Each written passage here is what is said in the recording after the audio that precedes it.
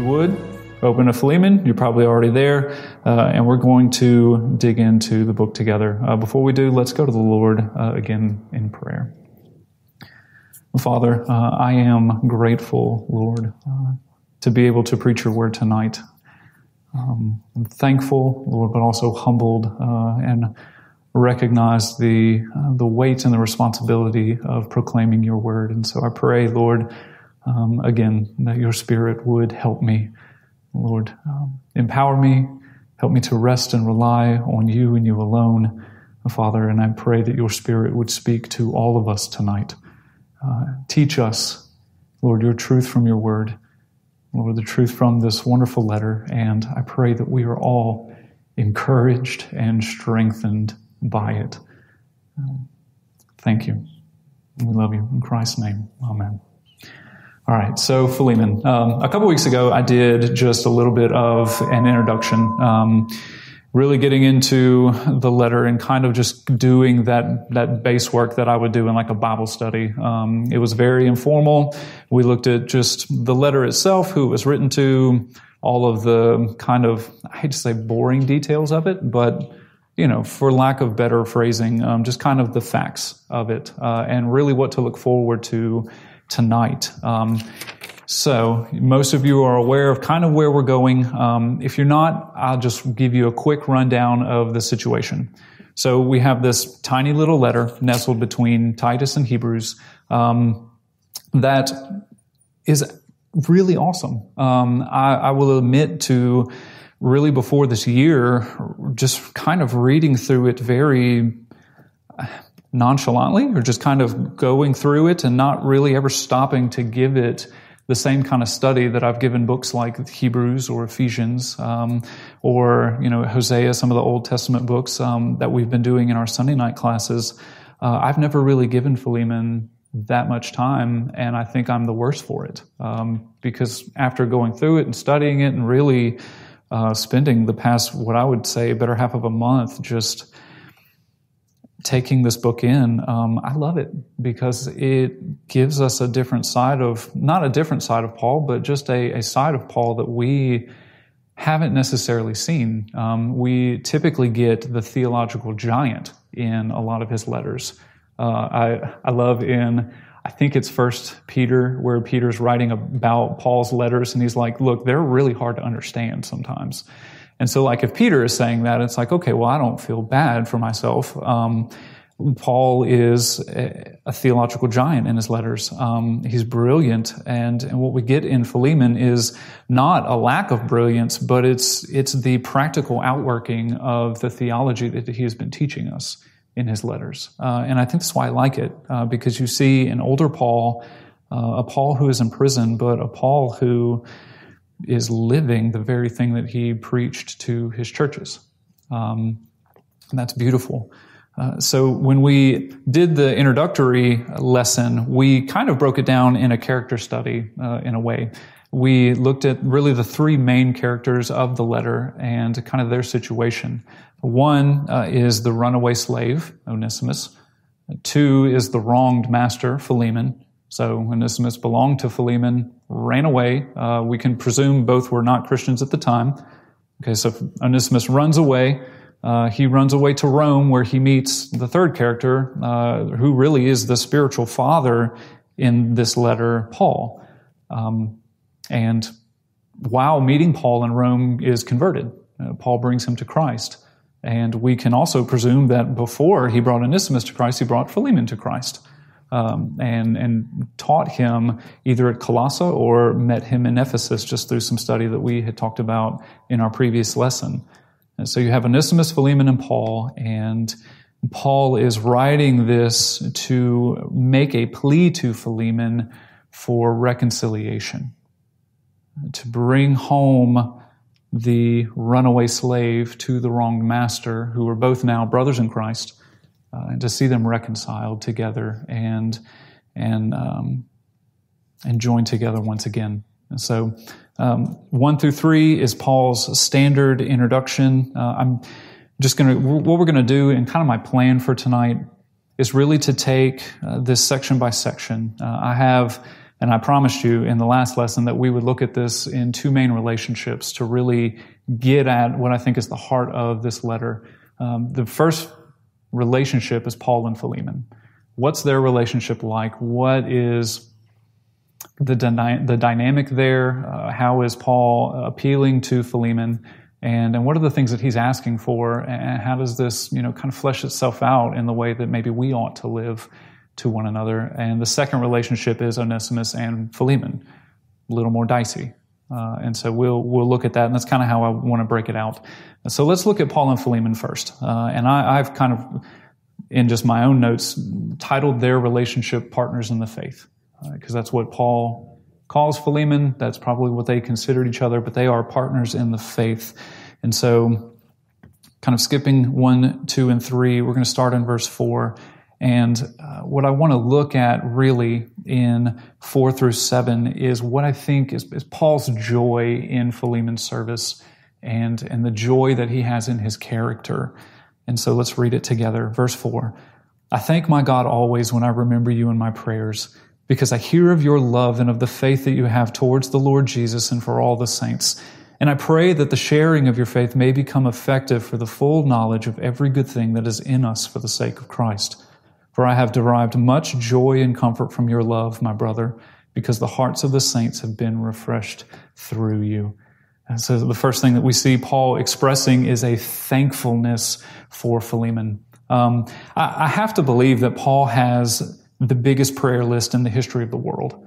Like in every single one of his letters, he is always thanking God and expressing his thankfulness and letting the church know, whoever he's writing to, just how thankful he is to them and just how much he thanks God when he remembers them in his prayers. Like granted, he's been in prison for a while now, and so he's got time, but his prayer list has got to be a mile long. But I love that because he's taking time to actually bring to mind his brothers and sisters who are serving to the ends of the earth, and to thank God for their ministries, to thank God for what they are doing in the churches that they have established, for their spreading the gospel, for their loving the church and serving them, and for Christ being made known through their ministries. And I have to say, and what I'm going to end up doing in most of this, in bringing it to application, is showing a lot of my cards, and who I am and my faults as a person. Are we ever mindful of our brothers and sisters when we pray? And I mean like the scope of who we have met and known through life, who we, maybe have not spoken to. I'm in an immediate context, I'm grateful for, the people on the worship team, and thank God constantly for them, because they are a blessing to me. And I can't tell you what I would do or where I would be without Beth and Steve in the back, without these guys. I would be lost as a worship leader. They have helped me along and helped me grow so much in this position. But to stop to think about Dr. Bobby, or maybe a Charles McDonald, maybe a Philip Oakwan every now and then, and just to thank God for bringing them into my life and knowing them and how they've blessed me. That's something that I will admit has a shortfall in my life. And I don't want to just presume that my sins are your sins, but knowing people enough, I think we would all agree that actually taking the time to stop and to think about the people over the history of your life, kind of that looking back, like Van had preached Sunday, to look back and to see all the people that you've come across and how God has used them to influence and affect your life, to help you grow spiritually, and to just thank Him for them. He doesn't say, "Oh, Philemon, I stopped and I prayed for an hour for you. I thanked God for you and made mention of you in my prayers." I mean, do we do that? Are we mindful? And Paul is, and I think it's such a wonderful example that he's giving of just expressing thankfulness for his brother's service to Christ. And the second thing that he does in this section is, in his prayer, he prays that Philemon's ministry would grow. Okay, it's the church of Colossae is thriving, and the saints are being refreshed and loved and served. But Paul wants more of that for the church. He wants that Christ would become even more visible through Philemon's life, through the church ministry there. He doesn't express any kind of jealousy over Philemon's ministry. I have a friend who's a worship leader at Bethany, of all places. Like, that's a huge ministry. And, well, thinking about it, it doesn't really prove my point because I'm not jealous. That's way too much for me to handle. I'm not capable of that. But needless to say, like, we ought not be jealous of other brothers and sisters when they are doing things that seemingly get more attention, get more praise. Other people seem to gravitate towards them rather than to us in our ministry. We ought to be thankful that people are hearing the gospel and being loved and served wherever they may be going. Our home group is 8 people strong. And I mean that, like, strong. People are being loved and served, and we don't have to have the 50 people there, the 25 people there. God has blessed us with the group that we have, and there's plenty of ministry to be done, whether it's to 8 people or to 50 people. And I'm grateful for that group of 50 because it's a place where people are obviously going and being fed and feeling like they belong and having relationships. And the gospel is being taught, and people are growing in Christ, and that is not something to be jealous of. That's something to be praised and to be thankful for to the Lord. And so I don't know if that is you in particular, but just a prayer that all of the ministries that are happening in New Covenant Church would thrive and grow, and that the people who are leading those ministries would be strengthened, would continue in their service, would make Christ more visible through their life. That's what we want of our brothers and sisters and what we want of a church body, because we want to support each other and love one another and to see the ministries that God has blessed us with grow and thrive. And so that's what Paul's praying for. He's expressing ultimately, to sum it up, just a joy in what Philemon is doing and in his character, and is deriving, as he says in verse 7, much joy and comfort from his love. And not just Philemon's love to Paul, but Philemon's love to the church in Colossae. He's getting joy from that and comfort that the brothers and sisters in Colossae are being loved and served so much. And that's a wonderful thing. So getting into now kind of the meat of the letter. So we see Paul's joy for Philemon's service, and now Paul makes an appeal to Philemon, and really it's an appeal in love. Let's read verses 8 through 20 together.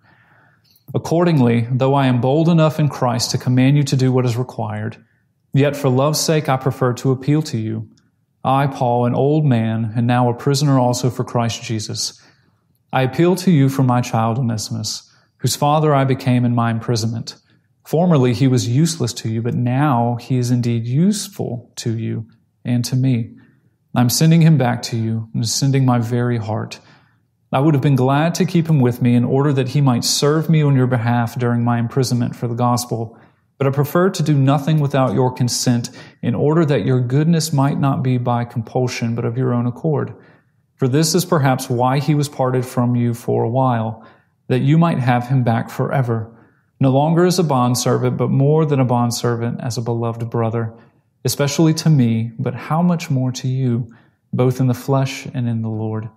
So if you consider me your partner, receive him as you would receive me. If he has wronged you at all or owes you anything, charge that to my account. I, Paul, write this with my own hand. I will repay it, to say nothing of your owing me, even your own self. Yes, brother, I want some benefit from you in the Lord. Refresh my heart in Christ. So this is Paul's appeal in love, and it's an appeal that ultimately wants to see Onesimus reconciled with Philemon, the runaway slave brought back to his wronged owner. And there are 3 things really that I think Paul is seeking in verses 8 through 20. 1, I think he is seeking to do what is right. 2, I think he's seeking to do what is best for all parties. And then thirdly, I think he's seeking to be refreshed a little more in Christ. And we'll get to those. So one, him seeking to do what is right. And this is in verse 8. He says, though I am bold enough in Christ to command you to do what is required. And so just to get down to the very plain understanding of this, that we are talking about slavery and servanthood and servitude, and it's not something that we or the Bible condones or is okay with. We are not celebrating it in any way, but the fact of the matter is that this is a reality that they're living in. It is what was a prime part of the world, and the relationships between people groups in this region was the relationship of master and slave, or master or servant if they were paid. And so there's a legal obligation in play. There is a duty for Onesimus to be returned to Philemon. He was his property. He ran away, and under Roman law at that time, he was to be returned. And he was to be returned understanding that Philemon could do whatever he pleased with his slave because he was considered his property. And Paul knows this, Philemon knows this, and Onesimus knows this. And I think that what we have to understand is that just because they're both believers now, because they're both Christians, doesn't mean that legal obligation goes away. If anything, I would say that legal obligation is now heightened because they're believers, because they especially want to do what is right. I think a great passage for this is Romans 13 and going into 14 of Paul teaching them to just obey the laws of the land, to walk rightly in the government, to be an example of just being a law-abiding citizen and doing the right thing, as long as it doesn't, go against the express commands of Scripture. But that's not what's happening here. There's a responsibility that Onesimus has to go back to his owner and to make things right, to bring restoration to the wrongs that he's done, along with his repentance. And I think that's something that we may forget these days, is that when we see people repenting in the New Testament, I think of Zacchaeus for one instance, like he repaid his debt, like he repaid robbing people like threefold. There was restitution and restoration of the things that had been taken in the sin. Repentance, is certainly a spiritual act of turning away from our sin, turning towards the Lord, and forsaking the sinful lifestyle that we lived. But there's also something that comes along with it of doing the right thing and making restitution for what we've done. I don't know if you remember Richard Owen Roberts, who came several years ago, preached on that very same thing and gave example after example after example of men whom, after he had gone and preached much like he did at our church of just, several-day series, he would preach and men would come to Christ, and they would come and, express repentance and, confess to him sins that they had done, one, stealing from his boss. And Richard Owen Roberts would say, okay, well, you need to make that right with your boss then. If you truly trusted Christ and repented, give back, turn yourself in, honestly, because what you've done is illegal, turn yourself in. He said these men would just look almost dejected, like, I thought that all I had to do was just, express this repentance verbally, and that was it. He's, and his point, and I think the point that Scripture teaches, is that there's so much more to repentance than that if it's true and if it's genuine, that there's restitution that goes along with it, and there's a desire for us to want to make that right. There's an obligation there. And there's also, we're talking about the obligation that Onesimus has. As a Christian, as a slave now, and to return to his owner, there's also a obligation and a responsibility that Philemon has to accept his brother who is repentant. Although he's his slave by law, if Onesimus comes back to him and is repentant to him, we see time after time in the Scriptures that the responsibility of the one who was wronged is to forgive and to accept his brother back.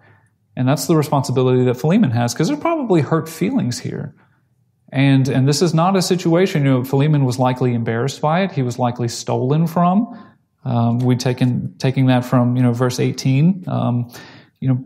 Onesimus has wronged him greatly, and it may be hard for Philemon, to take him back graciously, and to forgive him and to be reconciled, but it is his gospel responsibility now that he is a believer in Christ.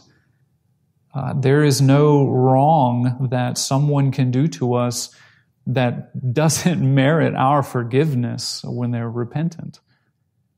And I think, and we'll look at it when we get down to Philemon and Onesimus' relationship, but the gospel is our foundation for that. And I'll flesh that out, much more later why, but the gospel is the foundation of why we forgive our brothers and sisters when they wrong us, and that we don't harbor bitterness and anger towards them. And so he wants to do what's right. Paul wants to do what's right and to see them back together again. And ultimately, I have to believe that they both, since they were reconciled, that they both wanted to do what was right as well. The second thing that Paul is seeking to do in this passage is to do what's best. He wants to do what's right, but he also wants to do what's best for both of them. And I think that's why, really, he, in verse 9, says that for love's sake, I prefer to appeal to you. So he's appealing to Philemon out of love and wants to give him the opportunity to do something graciously and of his own accord. And ultimately, what Philemon may not know at this point is that the best thing for all parties involved was for Onesimus to be returned to him and for them to be reunited and reconciled. Because it would be a very testimony, a living testimony of the gospel that they preached. Onesimus was out serving Paul and preaching the gospel in Rome. Philemon is serving the church at Colossae and preaching the gospel. And so they're preaching a message, and this is an opportunity for them both to live out that message and to reconcile with one another. And that, even though Paul knows that it's going to be hard for him, he says that I'm sending you my very heart in verse 12. It's going to break Paul's heart to send Onesimus away because that's his child in the faith, but he knows that it's best for all parties that he go. Because it's right, because it gives a testimony of the gospel. And ultimately, I think because Paul knows that God's hand is on this situation. He makes mention of that in verses 15 and 16. He says, "For this perhaps is why he was parted from you for a while, that you might have him back forever, no longer as a bondservant, but more than a bondservant, as a beloved brother, especially to me, but how much more to you, both in the flesh and in the Lord." But Paul is basically saying how much more beneficial is Onesimus' service, is his love going to be to you, Philemon, now that he's your brother in the Lord. Now that you guys are united in Christ together, how much more beneficial is it for you? Because you're not going to have to worry about him running away. His service to you is going to be heartfelt and genuine, and you two are going to have a different relationship now. It's not the master and servant. Now it's the brother and brother in Christ. There's an equality now that's brought to the table because of the gospel and because of what Christ has done for them. And that relationship now is going to have a chance to be on display for people when they're reunited. And what Paul is saying also is that God is always sovereign over our relationships. And the events that transpire within our relationships, He's sovereign over those too. And God could be, Philemon, using those past hurts and things that happened for a greater purpose and for a greater good and to show His glory more. Consider that. You've been wronged by a brother or sister. You have a hard relationship with someone. They've wronged you in a certain way, or maybe you've messed up and wronged them in a certain way. Could not the sovereign God of the universe be using that to bring you to a point of reconciliation and to show His love for you in Christ by displaying your love for one another and your reconciling? Could it not be that those hurts and events in the past lead you to a place of appreciating and understanding the gospel in a deeper way by reconciling with a brother or sister in Christ? I think it does. I think there's something about the love between Christians that is unique and powerful. And it doesn't mean that we don't sin and hurt each other, but it means that we have an obligation and a duty and should have a desire, most of all, to reconcile with one another. It doesn't mean that we have to be best friends and hang out all the time and go back to how things used to be, but it does mean that we have to come to understanding that there's forgiveness there, there's still love in Christ there, and there's still a union there, and that hurts need to be confessed, sins need to be repented of, and forgiveness needs to be had. And doesn't it make the gospel all the more real to us when we experience those things? It does for me to see the gospel at work in my life and to take these very lofty theological ideas actually played out and applied to life in very practical ways makes me understand them more and appreciate them more. And I thank God for those things. And so consider that as Paul is speaking to Philemon. This is perhaps why he was parted for you for a while. Maybe God's at work. And being cheeky, he's not. Maybe at work. He is at work. He is sovereign over the event. Understand that and seek to do what is best and what is right. And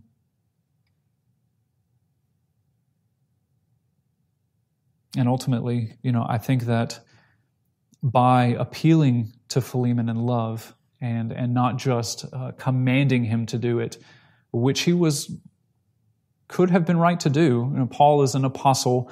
There is a situation that has not been reconciled for one reason or the other, and Paul would have been right to command them to reconcile together, but again, doing what's best, he wants to give Philemon, out of consideration, an opportunity to act graciously on his own free will, on his own accord. I'm appealing to you out of love, and I just want to give you the chance to do it on your own, to reconcile with your brother. Or he could have just kept Onesimus with him. But he didn't. And in not keeping him with him and in not appealing to his apostolic authority, he creates the perfect scenario for there to be genuine reconciliation. And I think that is an important thing to see here, is that Paul is being considerate. He is being loving in that consideration and giving both men an opportunity to come back together on their own without having to force their hands. And ultimately, I think that this is the most glorifying option. It is the most glorifying to the Lord that both men come back to each other on their own. If there's a force of hand there, if there's an apostolic command, there's always the question of genuineness. But in this way, Paul is doing what is absolute best and most glorifying to the gospel. And then thirdly, Paul just acknowledges their partnership in the ministry. And I think I love that Paul does this because he's Paul the Apostle, and he's very well known at this time. It's not a mystery who he is. He's established several churches all across the Roman Empire by this time that he's writing this letter. And he's a giant, like we said. But Paul levels the playing field in regards to both of their importance in their gospel mission. Because of the cross, because of who they are in Christ, both are equally important in God's mission. And I think that's especially important for us to understand in our current day and our ministry positions, is that we're all equally as important to God's mission, whether nobody's going to be an apostle, and if you are, you should talk to Brother Keith. Nobody's an apostle, but whether you're the pastor or worship leader or associate pastor, whether you're an elder or whether you clean the building, whether you greet people at the door, whether you help print things out in the back for services or organize Thanksgiving meals, all are equally important in God's mission, because we'll kind of mention it later. There's no partiality in God. There is no ranking of importance in as far as, who gets what rewards and what crowns for being in certain positions. God calls us each to different things because we're a body and bodies have different parts and functions, but all are equally important, and the body cannot function without one of its members. And Paul, again, displays that here. I hate for it to sound like a brag on Paul letter, but he really is this is the prime example of him saying, imitate me as I imitate Christ. Like Paul is imitating Christ here, and I think it's commendable to imitate Paul here in understanding, that he is relating to ultimately someone who is submissive to him as an apostle. He's relating to him as an equal because of the cross, because they are equal ultimately in the mission of God. And that, please don't miss that. And I think that has implications, especially for those of you, and I'll just say those of us who are leaders.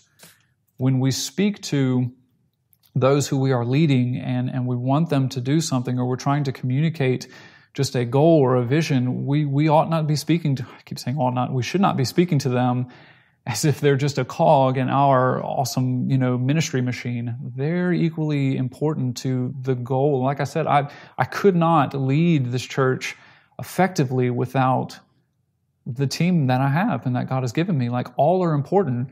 Sue came back for the first Sunday in a long time, and I have missed her so much. And we have been wanting because she's been gone. She sits in the back and plays the keys, which you may or may not hear, depending on just their volume, and sings backup. But even in just what would seem like a very, behind the scenes role, she is incredibly important to us and adds so much when she's here. We shouldn't speak as leaders to people like they're, again, just cogs in our machine. They are our brothers and sisters in Christ and deserving of the same dignity and value and worth, that we feel we should have, because Christ paid the same price for all of us. And nothing that he calls us to do is ever less important than someone else's calling. And Paul is displaying that here. So again, he's appealing to do what's right. He's seeking to do what is best. And lastly, Paul's seeking for some refreshment. And I love that, actually. I love that he says, in verse 20, yes, brother, I want some benefit from you in the Lord. Refresh my heart in Christ, please. Give me, lift me up, encourage me. Really, really make my day, Philemon. He's making it clear just how much of a blessing his acceptance of Onesimus would be to him. And in the midst of that, though, and I think what we kind of catch in 17 and 18 is that, Paul is lovingly reminding of Philemon of his duty and his debt, and how even in reminding a brother or sister of their duty that they have in Christ, that's not an unloving thing to do. Oftentimes it can be very loving, because oftentimes we forget what our duty is and what is the right thing to do. And so Paul is reminding him, if you consider me your partner, receive him as you would receive me. Says that if he's wronged you at all or owes you anything, charge that to my account. I will repay it, which I actually think is an awesome point to Christ, that Christ pays what we owe God, and he charges that to his account. And then he says, I'll repay it, to say nothing of you owing me. You've got a duty, brother. You've got an obligation and a debt that you owe. Don't worry about it. I'll pay it. But you have a duty to accept this brother back. And I know that it seems maybe like Paul is kind of playing that forceful hand a little bit. Maybe that there's manipulation is too strong of a word, but that he's kind of lovingly, forcefully reminding, like a parent would, hey, I love you, but if you don't do this, I'm going to spank you, type of deal. But I really do see this as a loving reminder that we all have responsibilities and we all have duties as Christians. There is nothing contradictory about joy and obedience. It should be joyful obedience. There's nothing wrong with duty and delight. They go right alongside one another, and we have to understand that. And I think that if you read, again, one of Paul's best, like Ephesians, if you read Ephesians, he sets up the whole first half of the letter, giving us who we are in Christ and what Christ has done, and it really, gives you that strong implication of what your duty is, and he spells that out in 4, 5, and 6, but while he's doing it, he tells you what a delight it is to actually obey Christ and to live for him in light of what he's done for us. Don't think that duty and delight contradict in any way. There is a lovingness about being reminded of what we should do, because ultimately we should find pleasure and joy in doing what God commands us to do. I think that's the mark of Christianity that is so different from other religions, is that they're doing and striving in order to gain acceptance and love from their God, but we already have it. And so we strive and work and walk in good deeds out of love. Out of love. We love him because he's first loved us, 1 John. And that I think is what Paul is getting at the heart of. But to get back to him being refreshed in Christ, he wants to be encouraged by Philemon. And I think that it serves to point out at this point that it's okay to desire to be encouraged and refreshed by other Christians. Like, that's something that we should expect when we come into this place, to be encouraged and strengthened. Because again, that is our duty, and our delight is to strengthen and love one another as brothers and sisters in Christ. When we talk to one another, when we spend time with each other at our homes or in restaurants, there should be this joyful expectation of, like, I get to go see, when Heather comes to the house, she is my wife's best friend in the world, one of my closest friends. And I know when she comes over, she's not going to leave the house and leave us feeling drained and what did we just get ourselves into? We all feel encouraged and refreshed. It's the same when we spend time with the Cousinos or the Easterlys. There's something, again, about genuine Christian love that leaves you wanting more of it, because that's ultimately what it is the love of Christ being shown through someone to another person, and God showing his grace to you through an ordinary person. And the love that is expressed, 1 John even says that, nobody's ever seen God. And then he goes on to talk about how if we just love one another, and what he's getting at is that when we love each other as Christ commands us to love each other, we're actually seeing the Lord. And it's an incredible thing, but the way that people see God in the world is by the way in which we love one another. And we'll read a passage from John in which Christ is essentially saying the very thing and establishing that from the get-go, that the world will know who I am by the way that you love each other. And so Adair and I had this group of friends before we came to New Covenant that, looking back on it now, I see it, but we didn't at the time. Professing Christians, and every time we would hang out with them, there was just always, we were friends and got along, but there was always something off. And when we would leave their presence, it was just it felt like we'd been drained emotionally. It was just a lot of effort, and sometimes conversation would try to go places that it should not go with Christian couples. And, she and I both recognized it and approached each other about it at the same time, and ultimately ended our friendships with those people. Fast forward years down the road, I don't know that all of them have forsaken the Lord, but they're certainly not in the church, not actively seeking. But it makes sense to me now. There was something that was not genuinely Christian about the way in which we were saying that we were loving one another.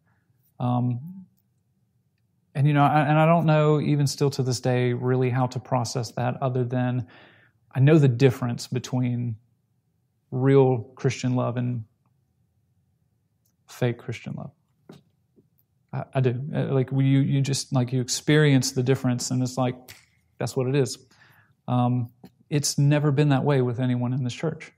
And it's really one of the reasons that we decided to join this church. And I've said it multiple times, but we were bound and determined to stay at Central Bible Church, and we're going to come visit out of courtesy.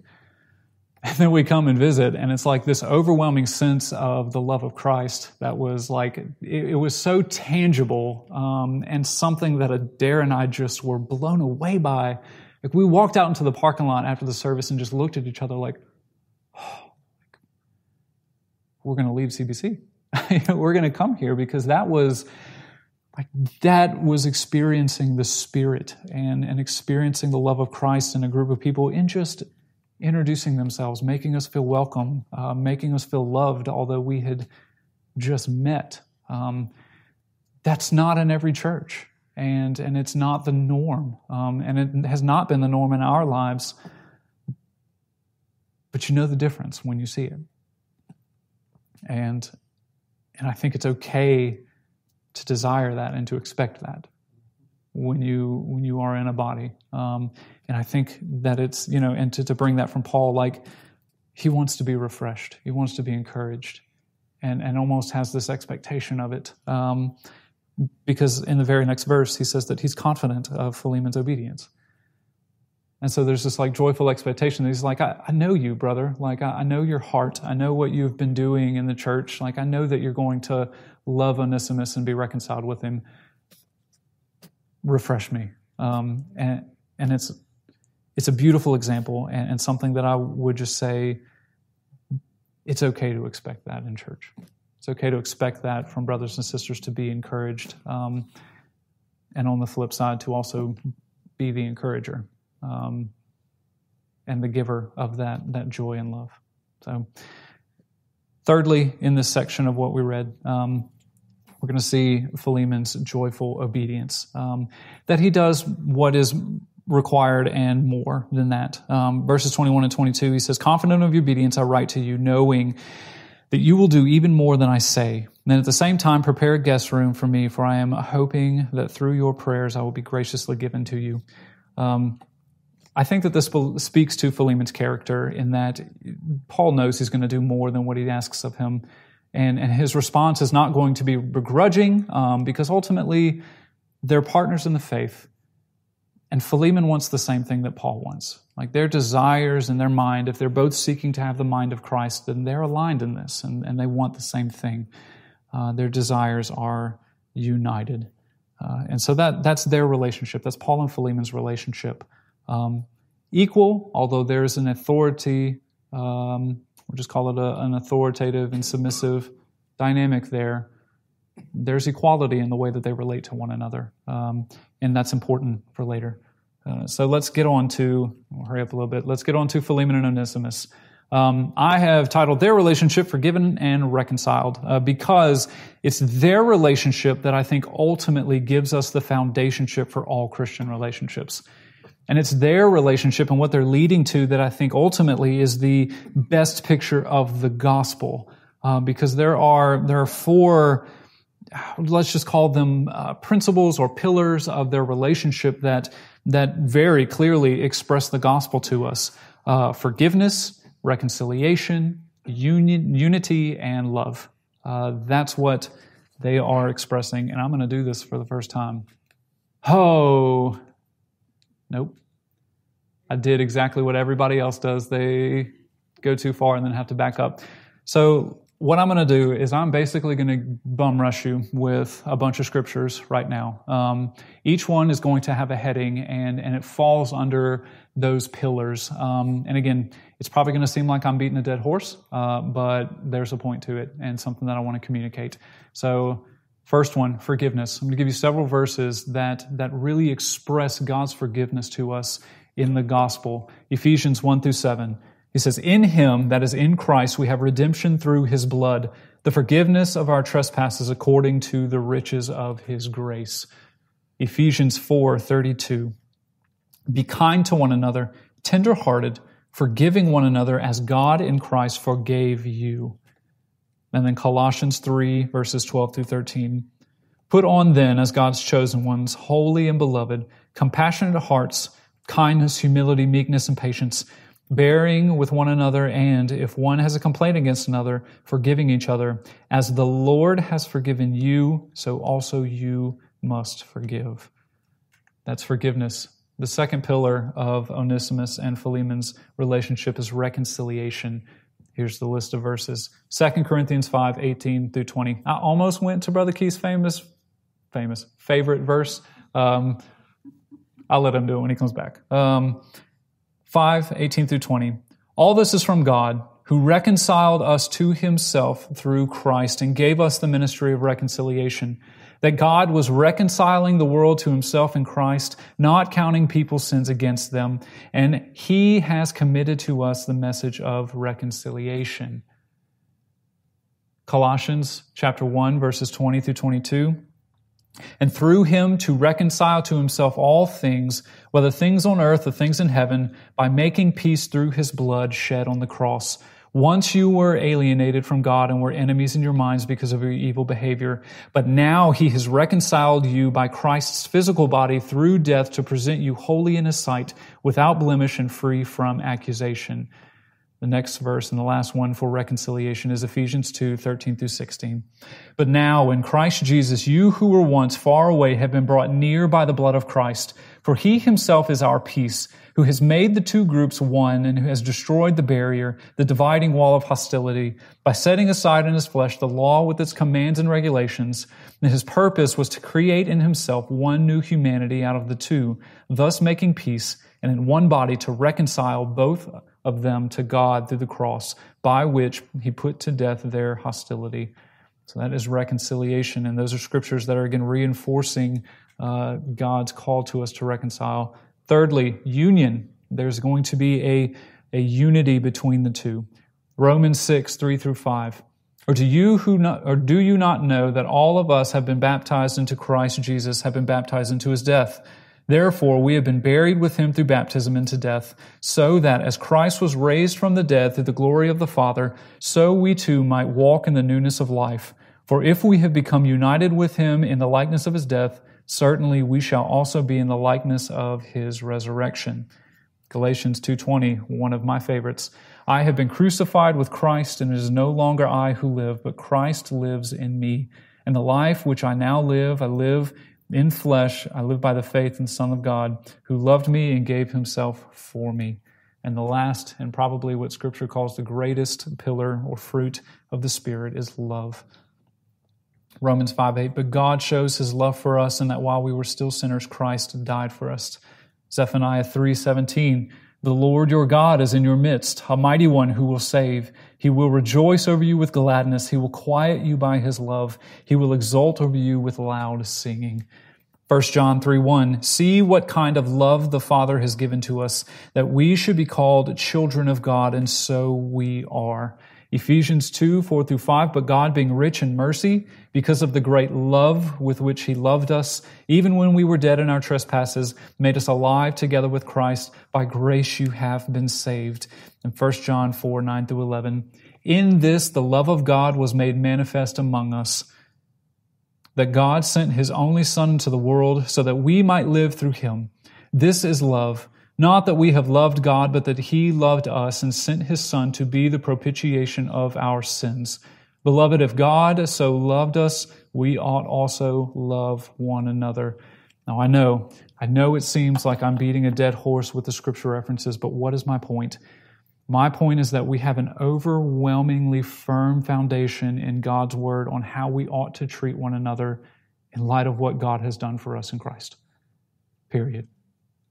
An overwhelming foundation from God's word on how we ought to treat one another because of the gospel, because of what Christ has done for us, because he has taken upon himself our sins on the cross, given us his righteousness, that he was, as 1 John says, the propitiation of our sins, that he satisfied the wrath of God on our behalf, and now we are adopted as sons and daughters into the family of God, reconciled to God, loved by God, in union with Christ forever.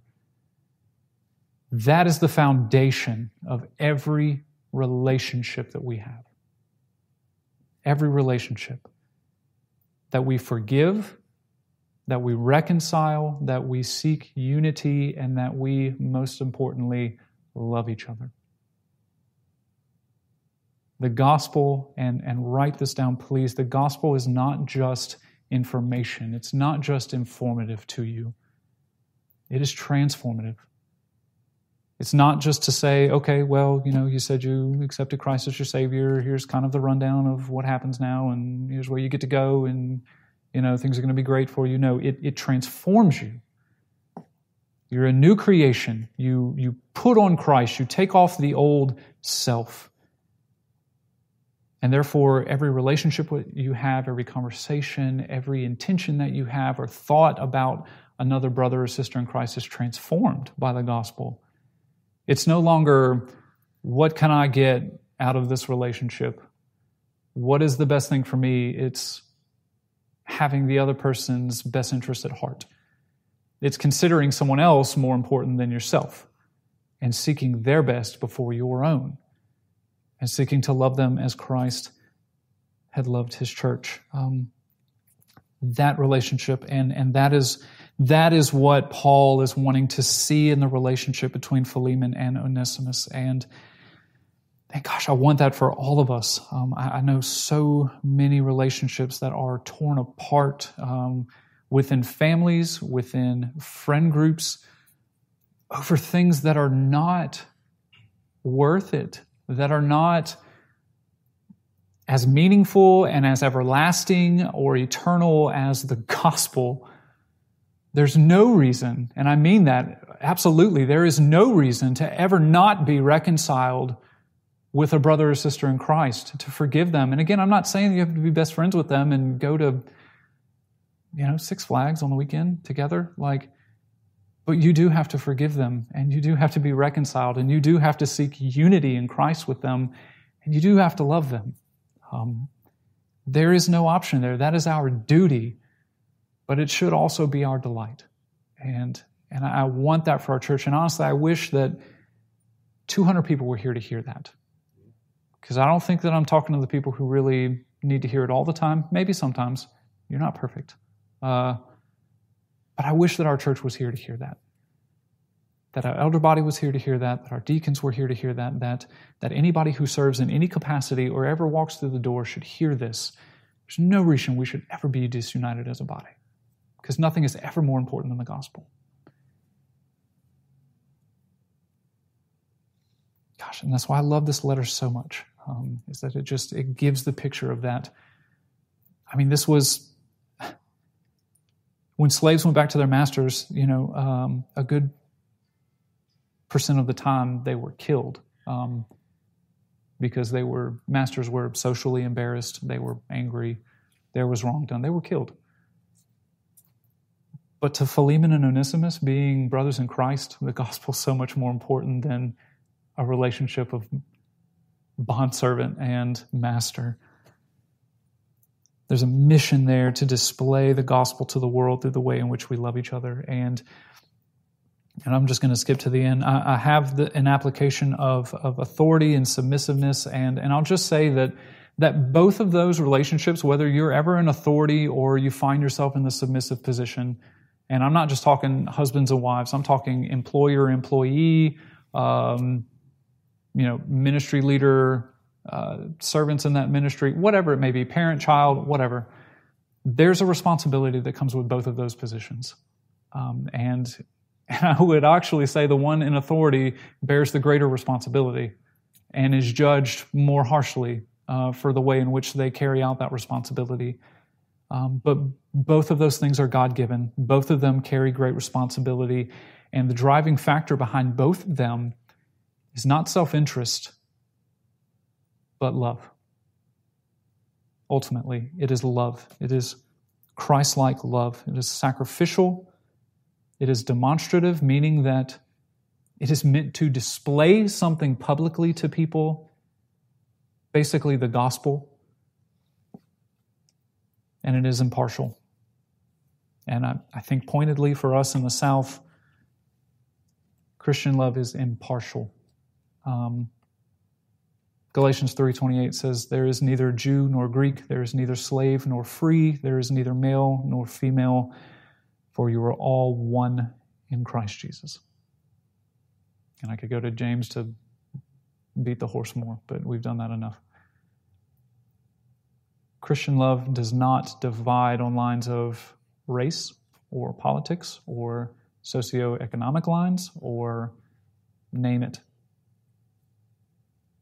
Whether or not you love Alabama or LSU. It doesn't divide on those lines.